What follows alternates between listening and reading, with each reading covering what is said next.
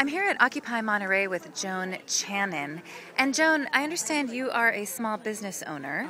I am. I have a restaurant and I have 35 employees. And you've never been involved in anything like this before? I have not, but it's time. And so what brought you out here? Just the desire to see our country. I feel like we've lost our country to the corporations, and we need to take back our country, and I don't think we have any options now. That the media is owned by large corporations, that it's people like you that are really interested in our opinions. There's no way to express it at this point.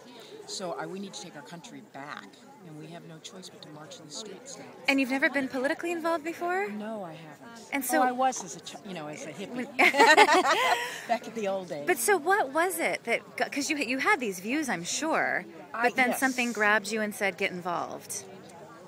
People on the street, seeing my fellow Americans on the street trying to get our country back and take it back from the corporate ownership. We've sold our country to the corporations, and just seeing people on the street made me want to be a part of it. What kind of business do you own? I own a restaurant. A restaurant, okay. And so what are you calling for as a business owner? You said you were in the top maybe 5%? I think financially I'm certainly in the top 5%. Okay. I'm doing well. Yeah. And I'm happy to pay more taxes. I think our country, we need to educate our children. We need to bring things back to America, make things in America, manufacture things. And in order to do that, we're going to have different priorities than just making money. We have to change that whole greed as a mentality in our country. We really need to learn to share again, and learn to be free and to work hard. And I don't think it's democratic or republican. I think it's human. And what are you hoping comes out of this movement, and how do you plan to continue to participate? I plan to participate. What I am seeing happening is that it's such an organic movement that it has to grow a brain. Everyone is saying, what do you want? And I feel eventually there will be legislative intentions for actually changing the laws, getting rid of the Citizens United decision, number one, most importantly, and realizing corporations are not people. And this movement will evolve to grow a brain and to be able to move in that direction. That's what I hope comes out. And your friends, the people that you associate with, are they politically active? They haven't been, but we're all here. Really? Yeah. So a lot of your friends are coming out for the very first time. Yes, and children, kids.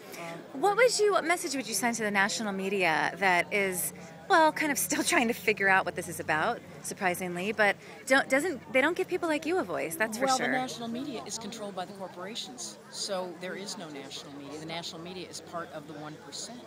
So I don't have any intention that they're going to give this organization or this movement a fair play or fair airtime, because they're the 1%. Mm-hmm. So I don't see, there's no message to give the 1%, all right, except we're here and we're going to stay here. Yeah, and how about the people, because I've met a few on Facebook who are stereotyping the movement, you know the words they use, but what would you say to them? I think they're looking at the violent. There's always Right. going to be that small percentage of crazy, and Right. when you see crazy coming across the street, you just have to stay with the large majority who are going to be peaceful and going to get the word out and change our country and take our country back. And I want to see what your sign says. Money for banks for people. Okay. Thank you so much. Joan Thank you, Channon, Rose. small business owner. Thank you. First time out, first time political, at least publicly, you're Yeah. out here. Yeah. And you want taxes to be raised. I'm happy to have my taxes raised. Right. I'm happy to do that. Thank you, Rose, Okay. for giving us a voice. Thank you.